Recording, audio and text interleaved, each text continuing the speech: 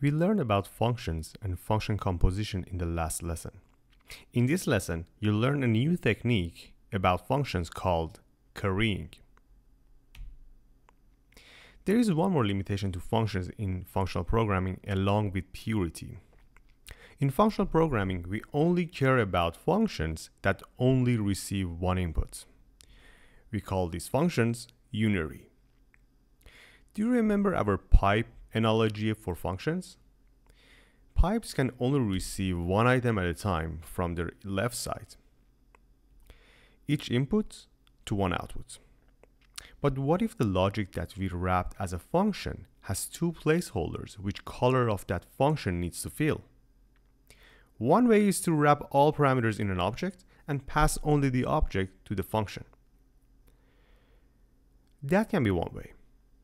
But in this lesson, I want to show you another way, which is called currying. Let's see how we can model our multi-parameter functions with unary functions by an example. Here we have a sum function. Let's make this more like, functionally.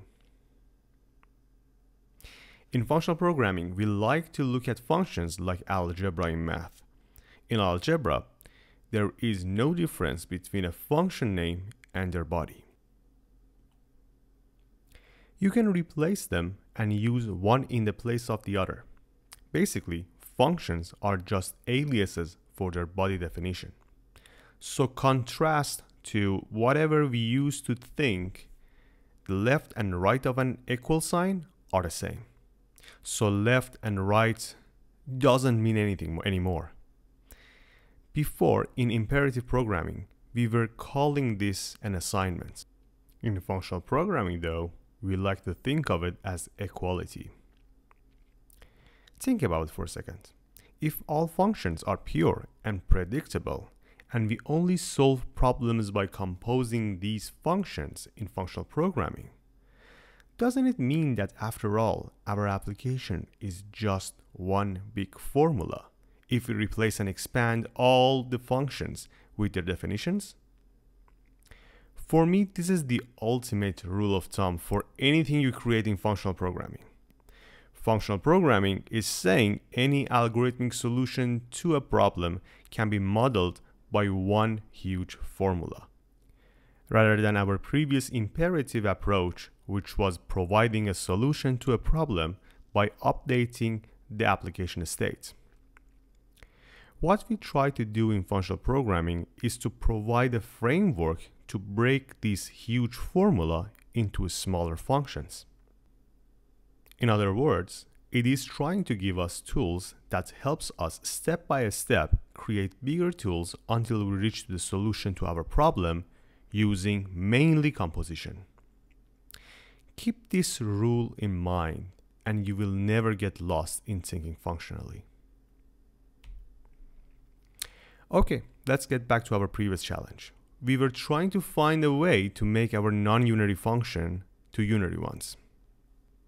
Do you remember when I mentioned functions themselves are values in functional programming? This is a trick we're going to use in converting our sum function here into a unary function.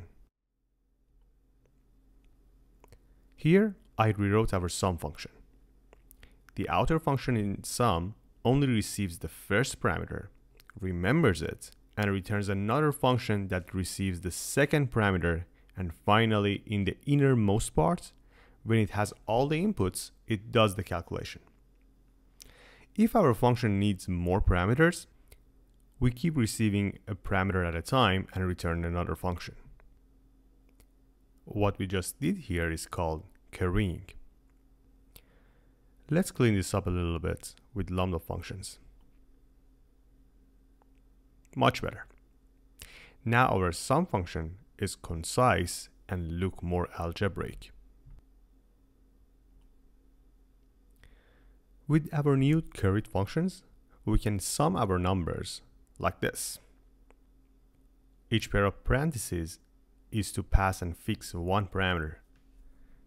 This trick gives us a really useful way to organize and reuse code. Basically, if I just passed only one value to my function, I can name the return function and reuse it. Like for example here, I call the sum with 1 and name the return function increment. Now we can call the increment function with a number and it returns a number with one value higher. If we call the sum function with 10, we can create a function that when it receives a number, it adds the value 10 to it. I hope you liked this video and I'll see you in the next one.